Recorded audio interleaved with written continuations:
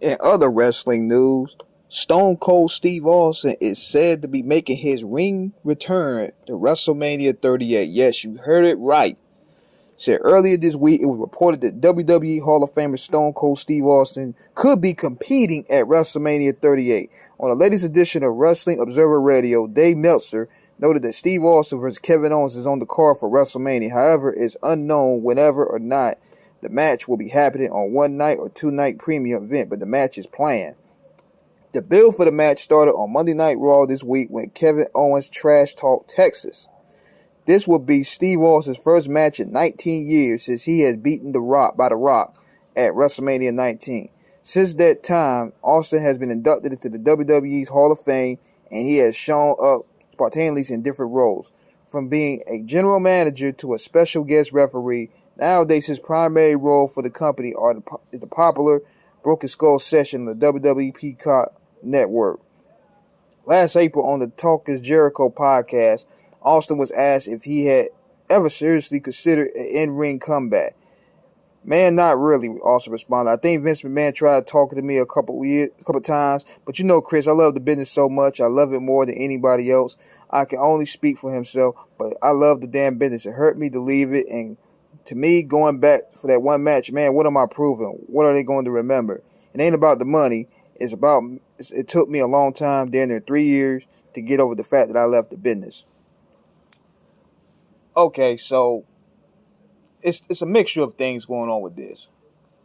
A lot of people don't know that, and it was revealed years later, that Stone Cold walked out on his high regard after that match with The Rock. He was done. Everybody thought that it was going to be a continued story. He was going to be involved wrestling. But he was done after that. Like, his neck was shot. He did what he's supposed to do. And over the years, he started, getting that itch back. You know how we talk about this on many shows when guys that love the business so much, they get that itch. They get that tease, like what they do, like, for example, with Edge. People thought Edge was done. I thought he was done for 2011 when he retired. So he gets that itch back when he speared, I think, what was the guy's name? He speared somebody at SummerSlam.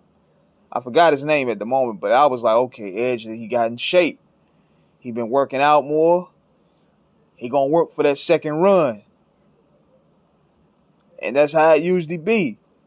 And then with Stone Cold Steve Austin, it's sort of a situation where he sort of missed that boat in 2013 where he had CM Punk. That would have been a better matchup for him because they were promoting the WWE 2013 video game and they redid the Rock and Austin promo with JR in the middle. And Stone Cold, man, he's so talented to where he could turn it on and off like a light switch. Like, he could be that old Stone Cold Steve Austin. He could be that jolly drunk, and he could snap into it.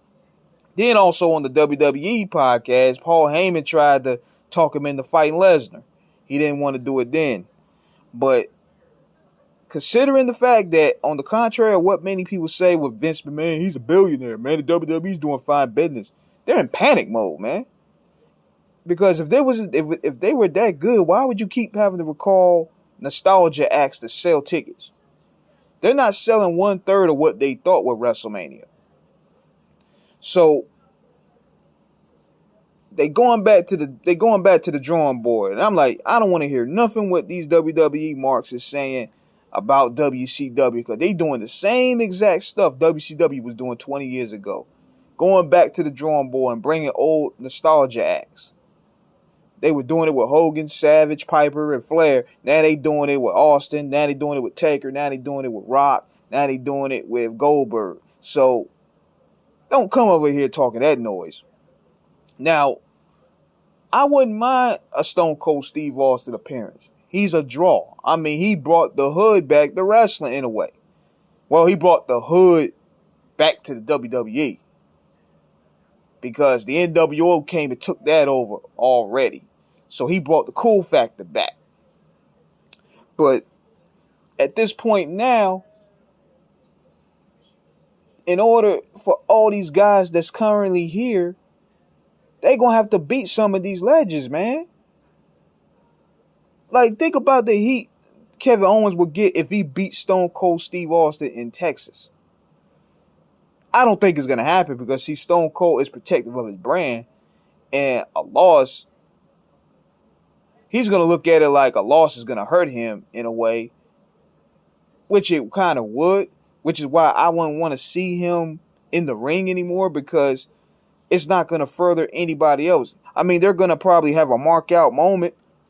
Oh, I'm in the ring with Stone Cold Steve Austin, but how is it going to benefit them going forward? It's going to be a nostalgia effect, and it's going to be forgotten about within another month. Him beating Stone Cold Steve Austin would do wonders for Kevin Owens. Even if it's cheating. Hit him with a chair. 1, 2, 3. In Texas. My God. That's new heat right there. But Stone Cold coming in, beating this guy, and Kevin Owens is like, what, 20 years younger? What is it going to do for him? It's going to be a good moment for him. Like, okay, I was in the ring with Stone Cold Steve Austin. But further down, how's it going to elevate him? It's not going to do anything for Steve. That's what I was saying earlier the other day. What are these old guys coming in, beating up on younger talent? How's it benefiting them? The only people that did it right was the Dudleys. Dudleys put Anderson and Gallows over when they attacked them. They attacked the Dudleys and put them through their table. And that was a passing of the torch right there. Think about this. Kevin Owens stunning Stone Cold Steve Austin 1, 2, 3 in Texas. That's crazy. That's how you put over new talent, new heat right there. But Stone Cold ain't going to do that shit. He ain't going to do that at all. He's very prideful of his brand. So if they're going to do a back and forth, it's probably going to run about 5 to 10 minutes. Austin going to get the stunner, and he going to drink beers. Kevin Owens probably going to say sorry.